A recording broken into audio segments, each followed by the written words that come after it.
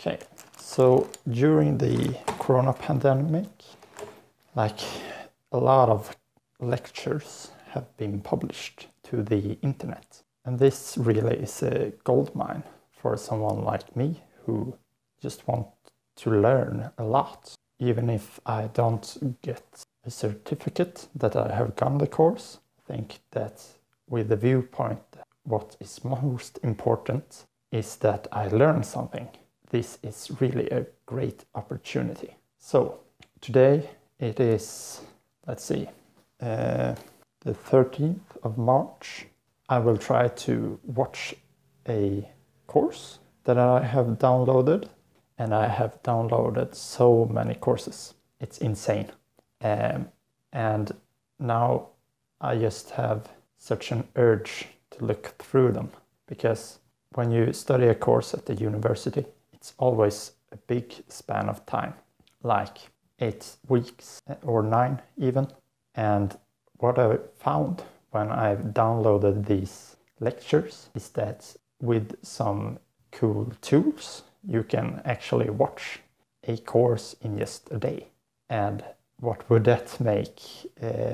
And my thoughts are that how will this affect the learning experience? And is it even a feasible way to learn stuff? It can be a bit hard to know, so I'm going to make these videos to document my experience. To get into more detail, what I have done is that I've scraped through every course I could find at a university, downloaded like every lecture video I could find. So I have at least 1 terabyte of video material to go through, and this is where I start. But I wouldn't necessarily think that this would be a pleasant experience if I didn't have the tools that I have. I got inspired by, what's his name? Karthi KH, I think, that made a auto editing software for lectures that takes away all the quiet parts. And with this tool, you can reduce the time of each lecture by, it differs, but at least a fourth of the time can get edited away from the lectures. And if you combine that with a higher play speed, you can really shorten it down. So for example, if I have a course that is 28 hours long, I can put it through the auto editor and get it down to something like 22.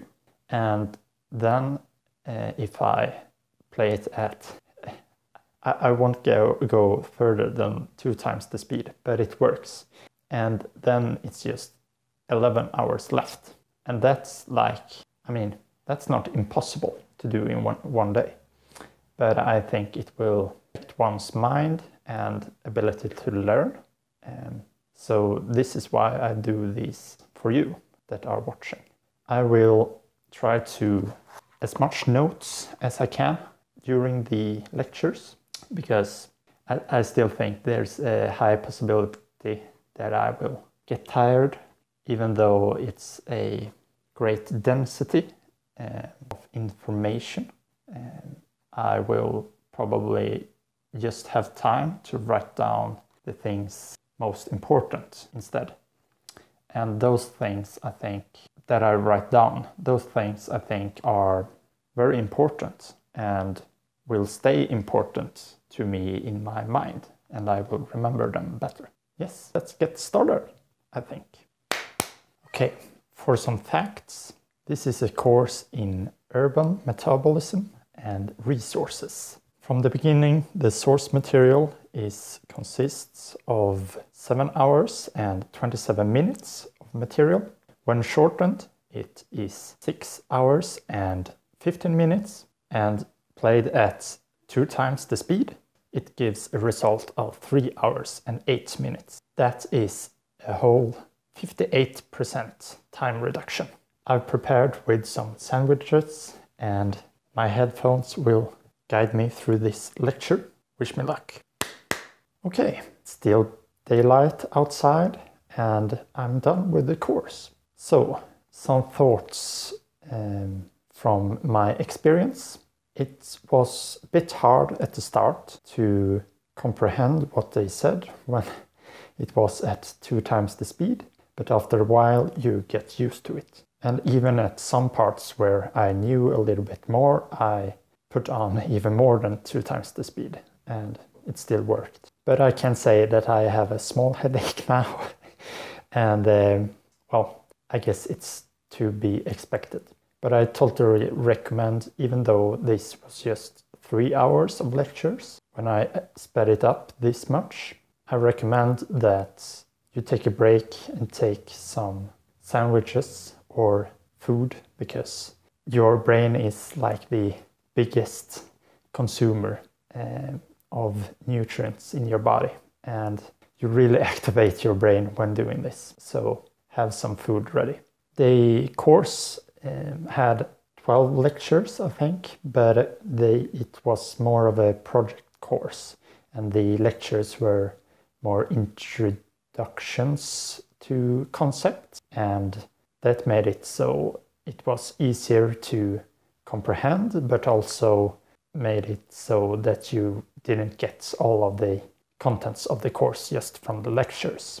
But the main theme was the material flow analysis, and how much materials flow into a city and out of it, and to combine this with a life cycle analysis that gives a measurable value of impact on the environment per product or per kilogram in this case. Well, I think I can continue doing this for some weeks. I have a lot of courses to go through, and if you are interested in how I shorten them down, I can make a video of that too.